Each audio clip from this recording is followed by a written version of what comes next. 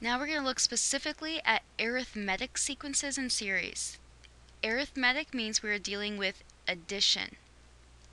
So in an arithmetic sequence, the terms are related by addition. Here we have 5, 8, 11, 14, 17, 20. It's a repeated addition of 3.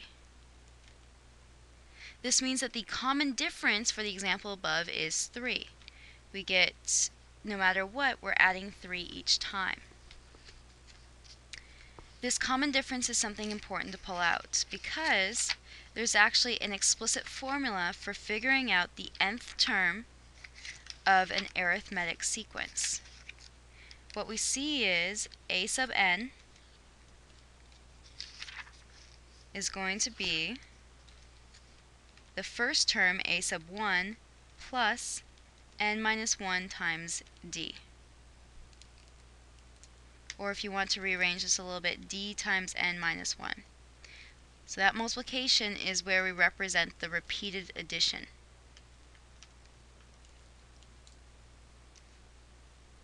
Here's some examples. Find the nth term formula for the following arithmetic sequences.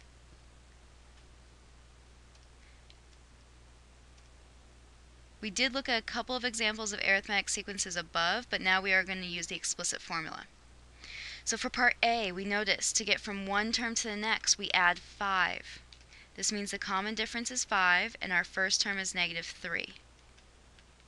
Plugging it, or solving with the explicit formula, we see a sub n is going to be negative 3 plus negative 5 times n minus 1.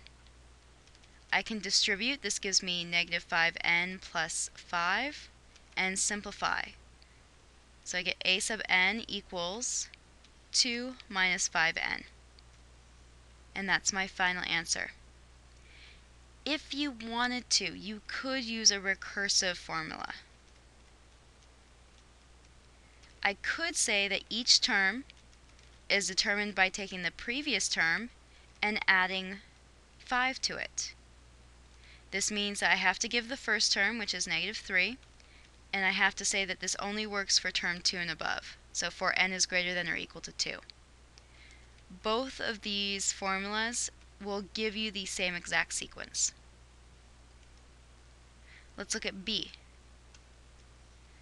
Here, I see that I am constantly adding negative 8 each time, and that my first term is 9.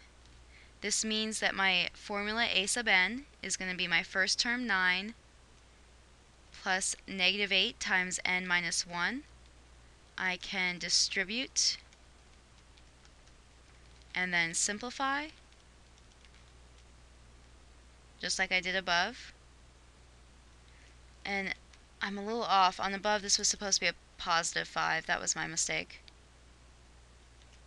Which makes this a negative 5 over here, which should actually make this negative 8 plus 5n. Completely my fault. Okay, but going back down here, I now have 17 minus 8n, and that's my explicit formula. If I want to do recursive, I know my first term is 9. I know each term is determined by taking the previous term, a sub n minus 1, and subtracting 8 from it. And so this only works for terms 2 and above, for n is greater than or equal to 2. And that would be recursive.